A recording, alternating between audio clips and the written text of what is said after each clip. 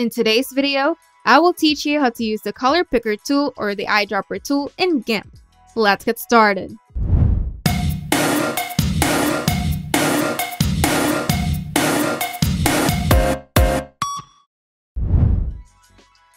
GIMP's color picker tool, analogous to the eyedropper tool in other image editors, is a powerful but sometimes complex feature. This tool allows users to select colors from pixels in the current document and offers various functionalities for enhancing the workflow. Here are some key features of the color picker tool.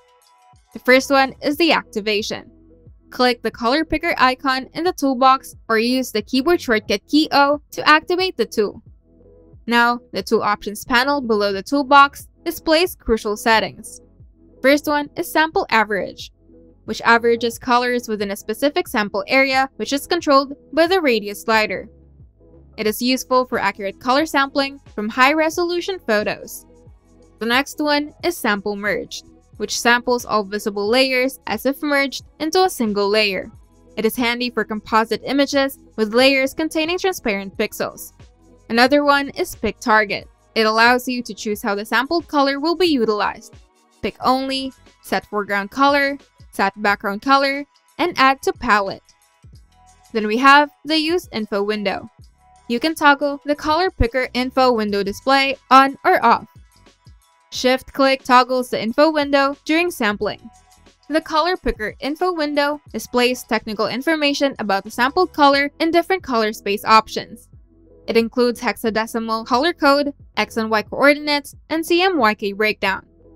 It can also be docked or undocked for convenience. And you can also make palettes with the color picker tool. One of the most useful features of the color picker tool is creating color palettes.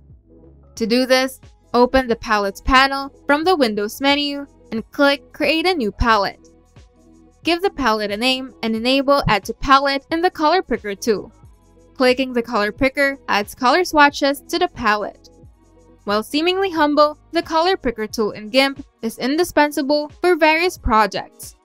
Whether seamlessly patching unwanted elements or creating color palettes for pixel art, mastering the color picker is essential for efficient and precise image editing.